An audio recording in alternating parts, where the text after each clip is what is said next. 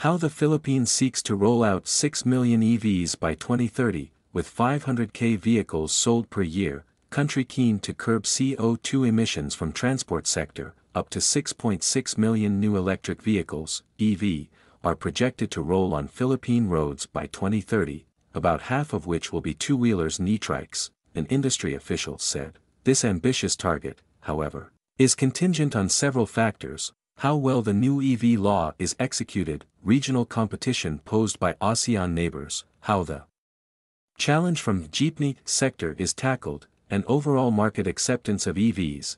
The Electric Vehicle Association of the Philippines, EVAP, has projected cumulative EV sales to hit the 6.6 million mark at the 11th EV Summit in Pasay City, which concluded here on Friday. Notably, EVAP official Ferdinand Raquel Santos mentioned that more than half of this number will be two-wheeled and three-wheeled vehicles, which are popular last-mile transport solution in the developing country.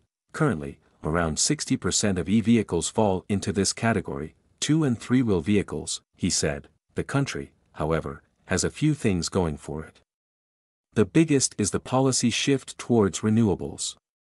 These include a new law that mandates charging stations as well as a raft of incentives for EV makers and owners.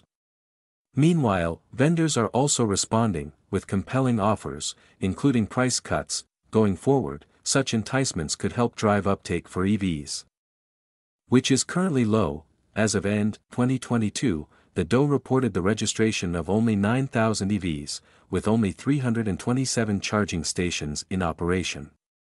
All told, EVs only make up 1% of the current market. Official hopes the picture could change soon. From 2023 to 2028, the Department of Energy, DOE, aims to establish an EV fleet comprising 2.45 million cars, tricycles, motorcycles, and buses. It also targets the installation of 65,000 EV charging stations throughout the country during this time frame. From 2029 to 2034, it aims to add 1.85 million more EVs on Philippine roads, with 42,000 more charging stations. Perks under new EV law. There are a number of policy levers through which the government seeks to hit these targets. For one, rules under the RA 11697, also known as EVITA, Electric Vehicle Industry Development Act, have set specific EV mandates for businesses. For example, it requires that every 20 parking spaces in a business or commercial setting must have one slot allocated for EVs, which then requires business and parking lot owners to make necessary modifications in order to comply. Also, under the law, the DOE can mandate utility companies to roll out a minimum number of charging stations. The department is currently pushing to ramp up EV rollout to 10% of all vehicle fleets. Notably, petrol stations across the country are also encouraged to have EV charge points, based on certain guidelines.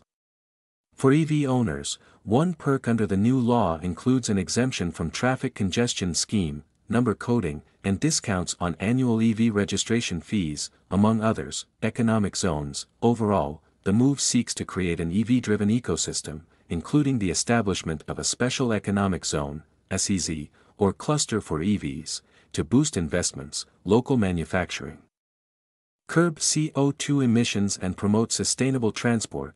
This initiative forms part of the Electric Vehicle Incentive Scheme, EVIS, a plan pushed by the Department of Trade and Industry, DTI, to ramp local EV and components production, and leapfrog an eco-friendly future.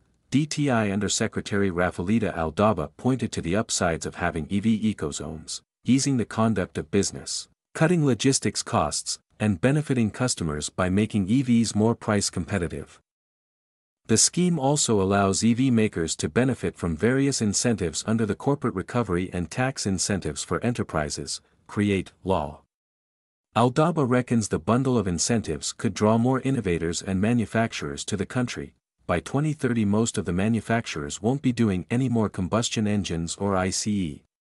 So everything will be electric. Obviously new car sales or vehicle sales will be all electric. If ever there will be some combustion engines, only a small amount, Raquel Santos said.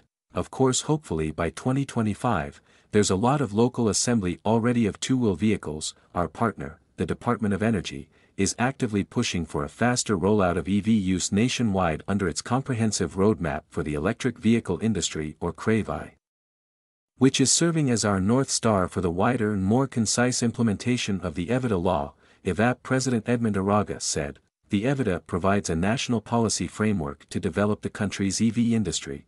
The law seeks to promote innovation in clean energy and sustainable transportation, while pushing for the development of a sunrise industry in the country and generating jobs.